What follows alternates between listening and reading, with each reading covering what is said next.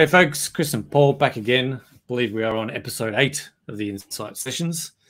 Welcome, and we are talking today around something that comes up a lot in a lot of our groups, our e-commerce groups. We do a lot of audits, a lot of website audits for clients, and this is a very, very common sort of website optimization structural piece that's easy to fix, but also easy not to do.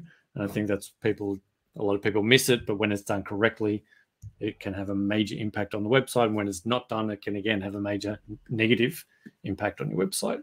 And that is the topic of how to use and structure H1, H2, H3 tags on your website. So, Paul, for people that don't know what the hell an H1 tag is, what is an H1 tag? And then we can get into how do we use them? Why are they so important? Yeah, sure. I don't know. I thought you knew the answer to that. I was just going to No, you're the expert, okay. mate. Hang on. I'll try and figure it out. No, all good. So, as Chris mentioned, obviously we run like a Shopify group on Facebook. We run an I'm a Business Owner group on Facebook. And as part of what we do in that group, we offer like free audits, and pretty much like every single 90% of people, probably even 95% of people in the Shopify group, they complete their audit, and their audit is always like, hey, you're missing your H1 tag. And we chat to those people and like, hey, this is probably one of the top things you need to have on your page: a H1 tag, a H2 tag, H3 tags. Now, H1 tag basically means a header 1 tag. So it's pretty much like the first line of text that you see when you land on, a website, for example. So if you were to look at websites like I don't know, like Catch of the Day or something, or Amazon, like something like that, there's always something that kind of pops up right at the start that makes it really clear about what that page is about. So Amazon, you might go to a sports fishing outdoor section, and their H1 tag pretty much most of the time is going to be like, sports, fishing, blah, blah, blah, outdoor section. So I know where I am, but for some reason, a lot of Shopify sites seem to, I don't know why, but their themes don't even include H1 tags. So, and then if you don't have a H1 tag, basically what happens is that it pushes you down in the Google rankings. So Google is effectively a blind search engine, right? It's robots looking at a website. So it can't, well, you probably can by now, but it has a hard time reading text on images.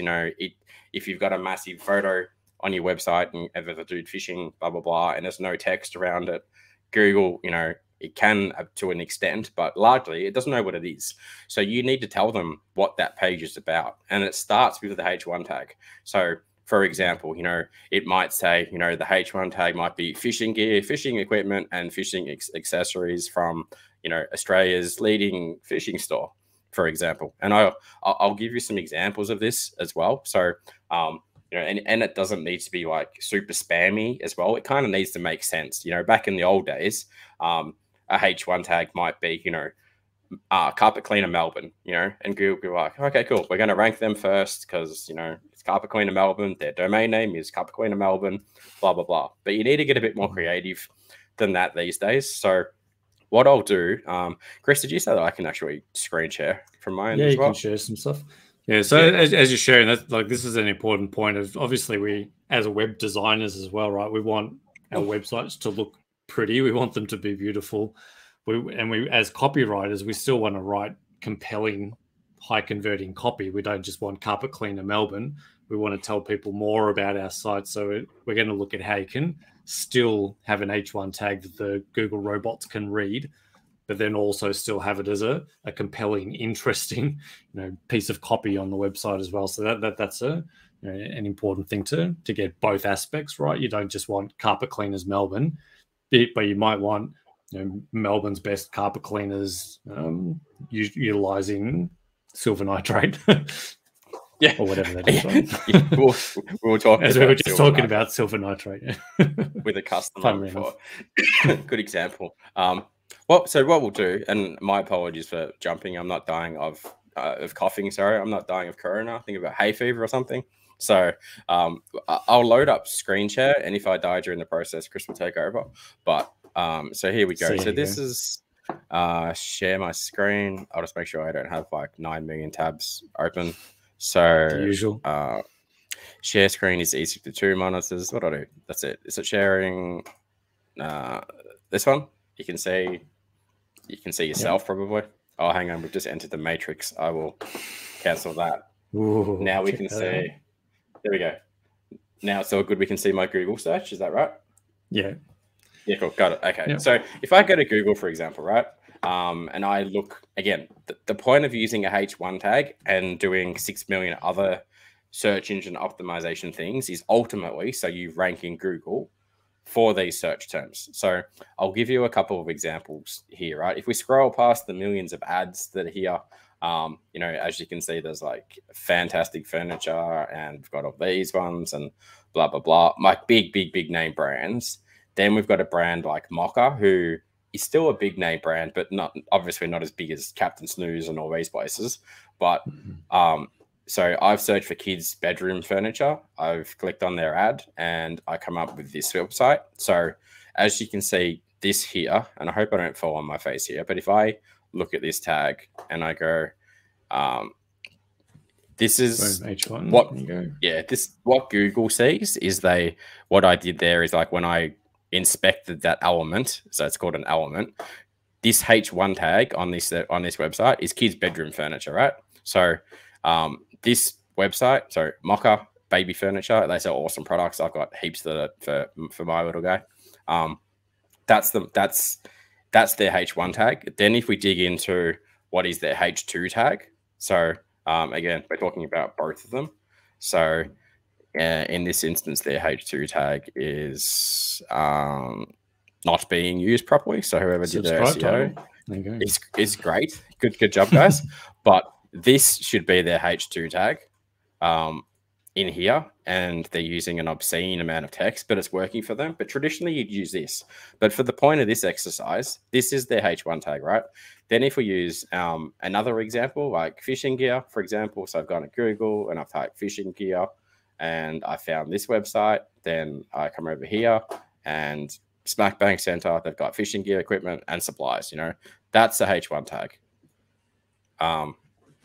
It's right there. It's clear. It's catchy. You know what it's about. Now, the point of this podcast is that I would say that like 95% of people we speak to who run, who run Shopify stores don't have any H1 tags anywhere on their website. Not the homepage, not the category pages, not anywhere. So you need to work with your theme developers and stuff so that you're getting really tight H1 tags into the front page of your website. So have you seen this yourself as well, Chris? Oh, are you on mute? You're on mute. Sorry, guys. Technical issue there. Here's on mute. 1 second. Here we go. So as I was saying, I just said the best thing I ever said.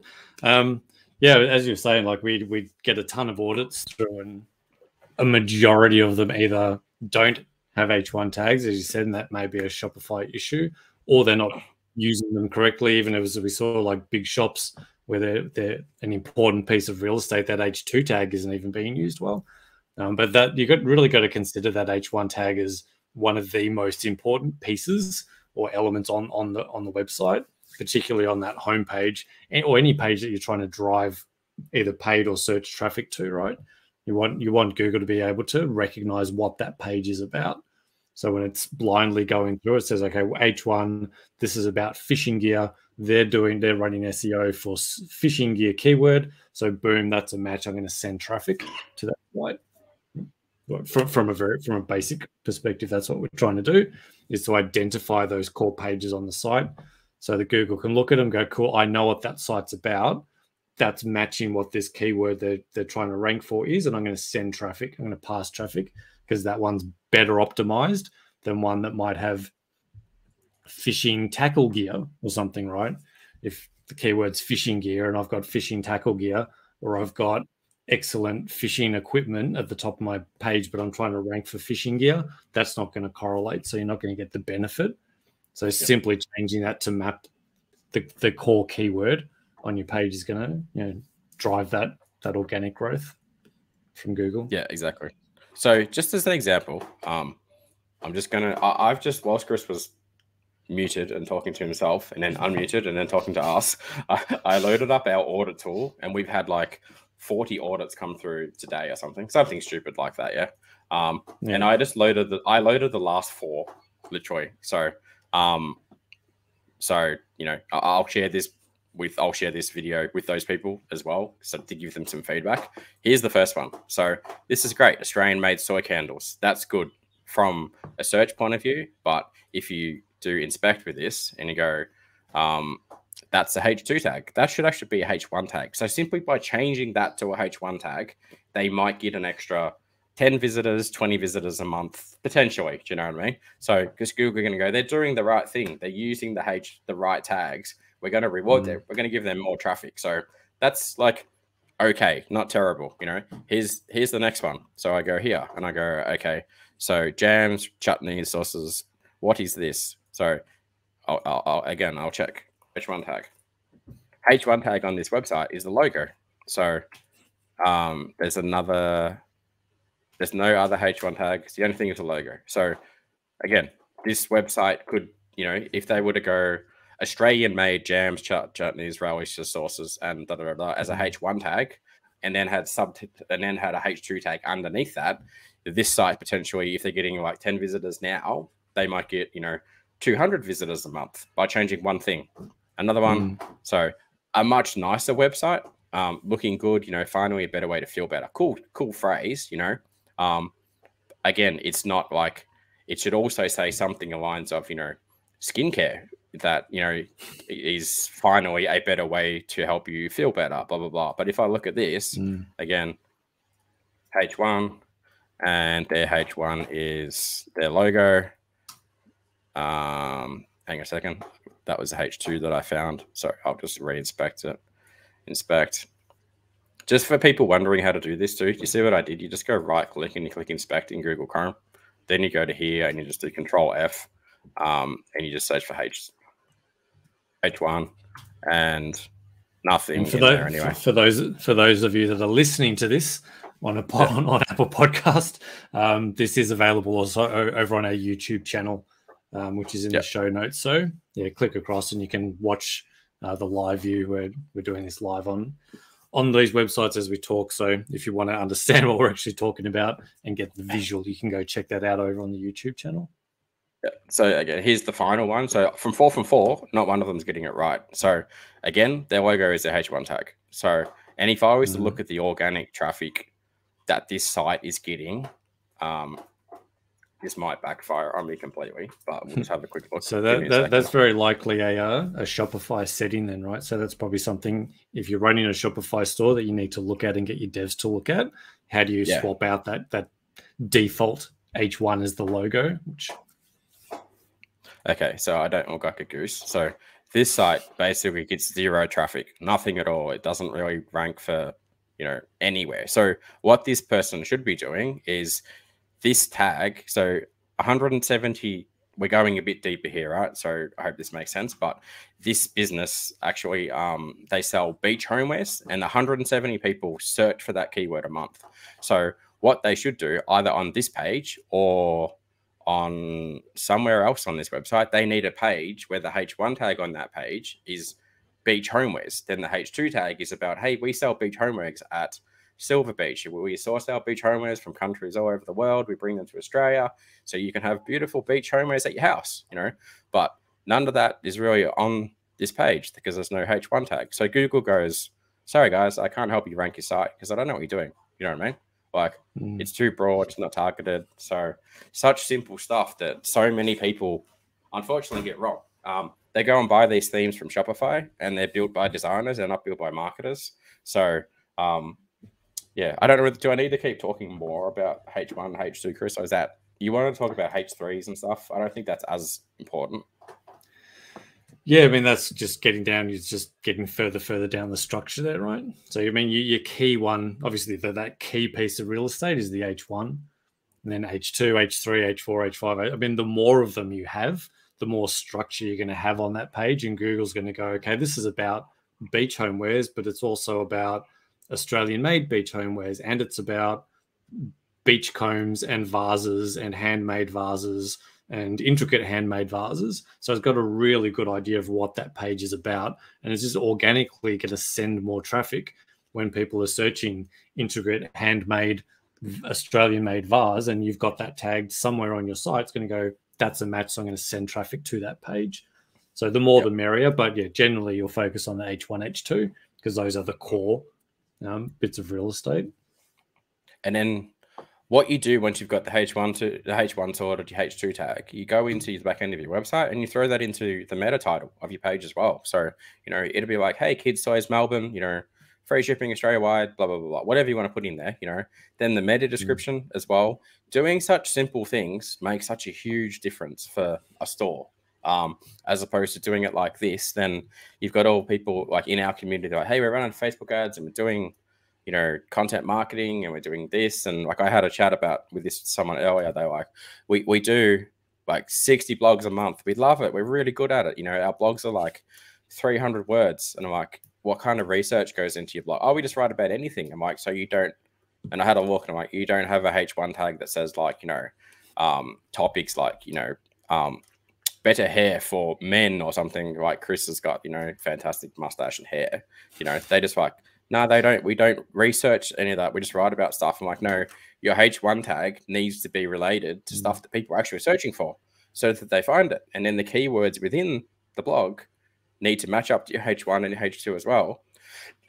So that Google knows what you're writing about. And I'm like, oh, I get it. So, you know, it's really, really basic stuff that you don't scrimp on, don't, you know, like, don't sleep on this stuff. It's like super important. I can't press that enough. So if you're, I'll wrap that there in saying that, you know, if you're using Shopify, there's a pretty good chance that your theme is completely missing H1, H2 tags. Have a look at it, get it fixed urgently. Like put it at the top of your list, you know, and then just watch the sales come flooding through, basically. Yeah. So yeah, literally go do that if you're listening or watching this podcast. And when you do it, drop a comment and tell us how much your traffic's increased over the next few weeks, just from making that change, because it can be, like I said, there's businesses there missing out on 170 clicks a month potentially, which could be massive for their business. If they're at 0 at the moment. So yeah, try it out, drop a comment down below and let us know how much your traffic's increased, and we'll send you an invoice.